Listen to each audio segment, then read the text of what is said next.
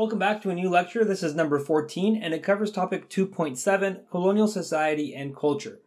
There are two different themes, America and regional culture, and American national identity. The first of two learning objectives is explain how and why the movement of a variety of people and ideas across the Atlantic contributed to the development of American culture over time.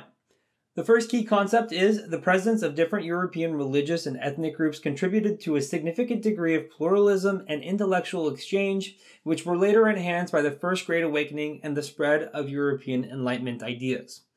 Let's start with the population and its diversity. The largest percentages of non-English and non-natives in the colonies were enslaved Africans. After them was Germans, and then after them were Scots-Irish.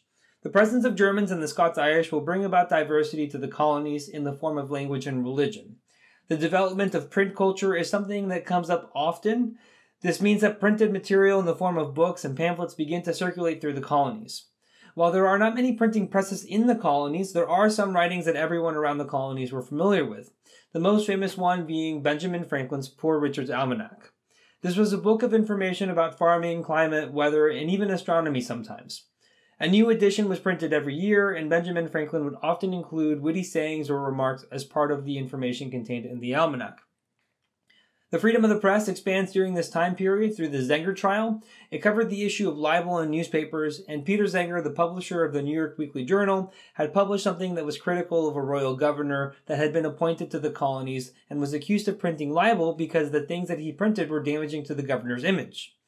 When this came to a judge, the judge said it was not libel because whatever the publisher printed was true. Therefore, it opened up a Pandora's box of newspapers able to criticize colonial governments and the royal governors. As far as art and architecture, there are still a lot of European styles present in the colonies.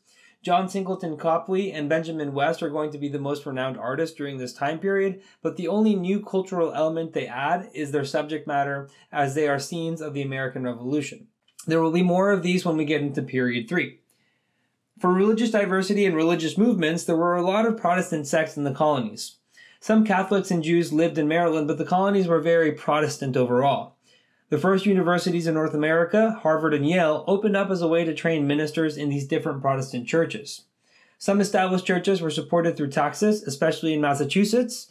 One major event in New England related to religion was the Salem witch trials in 1692. 19 total women were executed on the charge of witchcraft, and dozens others were accused. In the majority of the cases, the accuser was often of a different religion of the accused, and it highlights the fervor and paranoia that went along with religion in New England. The First Great Awakening was the first religious movement that was experienced by all of the colonies. It was a religious revival led by ministers like Jonathan Edwards from the British North American colonies and George Whitefield from England, though he traveled throughout all of the colonies. This was a different kind of movement because it focused on human sin and their need to repent in order to be saved. The movement was trying to focus on salvation, and it led to splits within some of the Protestant denominations over the main way to attain that salvation. Since some of these Protestant denominations were being supported by taxes, when new sects arose out of the Great Awakening, there was a movement to separate church and state. That way, one church was not getting preferential treatment than others. As stated before, the movement is important beyond the religion because it was one of the first that all of the colonies experienced together. Before, these colonies operated as different separate entities with various identities that didn't always interact with each other. But with the First Great Awakening, it was the first time in which they all felt and experienced the same thing. Finally, on to the Enlightenment. This was an intellectual movement that began in Europe, but because of the transatlantic print culture, the essays that were being printed in England and the rest of Europe were being transported to the colonies. Colonists became aware of the arguments that these Enlightenment philosophers were making. One of the most important is John Locke. He was an English philosopher and wrote the two treatises on government, which focused on self-government and natural law. These resonate profoundly with the Founding Fathers in the next historical period. The next key concept is the British colonies experienced the gradual Anglicization over time, developing autonomous political communities based on English models with influence from intercolonial commercial ties, the emergence of a transatlantic print culture, and the spread of a Protestant evangelicism. By 1750s, the main trading partner of the colonies was Britain. About 50 or just over 50% of all trade goes back and forth to Britain. As interdependence grows, these colonies export raw materials and they import finished goods from Britain. Because the colonies are being forced to pay their imports with gold and silver instead of paper money, credit, or other goods, that leads to a reliance of paper money inside of the colonies. It leads to the colonies feeling slightly more independent from England. However, this interdependence and communication between the English colonies and England leads to the colonies adopting a more English identity. The majority of the colonists already were English, but even those that were coming from Central Europe or from Western Europe are adopting English ideas of citizens' rights without being fully aware of it. It plays out more clearly in the autonomous political communities part of the key concept. This could be simply any colonial government or legislature that exercised sovereignty over their own territory. Often they were based on English models, so a legislature that was found in every colony could be compared to the Parliament in London. Town meetings in New England exercised further autonomy and participation from congregation members. One thing that distinguished the colonies from England, however, were voting rates. In the colonies, they were much higher than voting rates in England. Even though they had excluded everyone who was not a white landowning male, due to the availability of land, there was a higher participation rate and more people were eligible to vote. Anglicization means that the colonies were becoming more British. One of the things that led to the colonies becoming more British were wars against the French and other European powers that the colonists also experienced in North America. Territorial disputes that reached North America include King William's War, Queen Anne's War, and King George's War. They were fought over the northeastern territory that borders Canada, now known as Newfoundland and Acadia. The second learning objective in this lecture is explain how and why the different goals and interests of European leaders and colonists affected how they viewed themselves and their relationship with Britain. The first key concept in this learning objective is the goals and interests of European leaders and colonists at times diverged, leading to a growing mistrust on both sides of the Atlantic. Colonists, especially in British North America, expressed dissatisfaction over issues including territorial settlements, frontier defense, self-rule, and trade.